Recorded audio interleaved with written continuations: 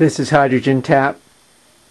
Just in case you might have thought I'm goofing off on the job, I'm putting together the Focus Q testing system and doing some final checkouts. Tomorrow I'll be able to run some tests for the output.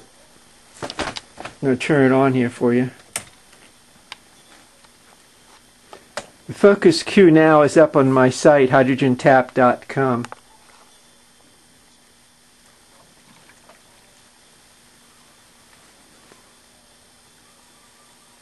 And for anyone who wants to have some really good shots of the Focus Q, they'll be up there.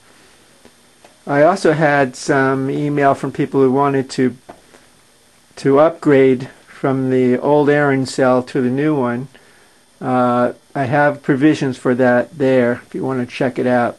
Go to hydrogentap.com or email me at johnaarons@hydrogentap.com. You can see the cell's working really well, and there's a lot of pluses to this cell.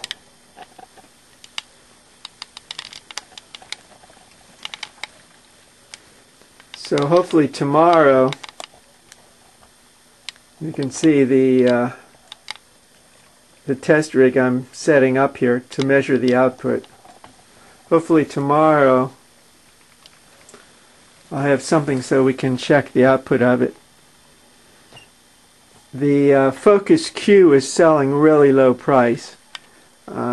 Since I made this system in a modular form, I can make it much easier, put it together easier. And I think once you check that out at hydrogentap.com, you're going to see it's a lot easier just to go up there and buy the cell rather than put it together. One of the neat things about this cell is that the way the system is, it's a twin plate system. What I'm doing is sharing the plates. There are 9 stainless steel plates there, but they're being shared by both cells.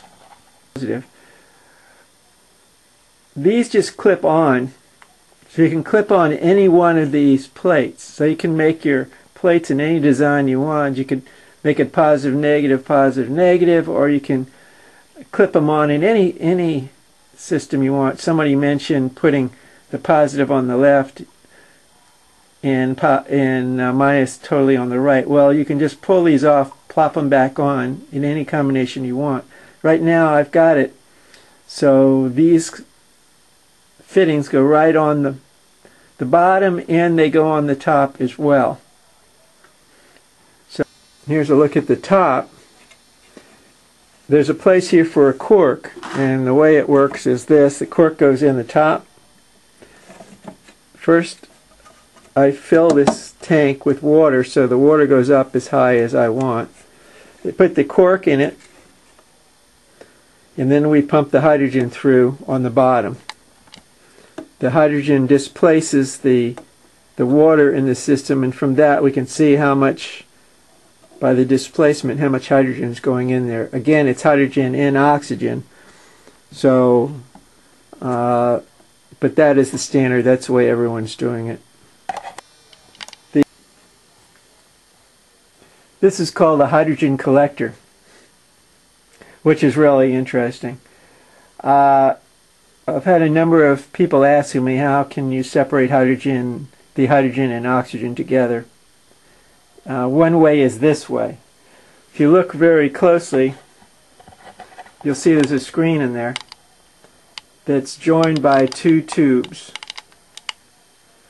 Using the Focus Q, the hydrogen and the oxygen come in the form of water here.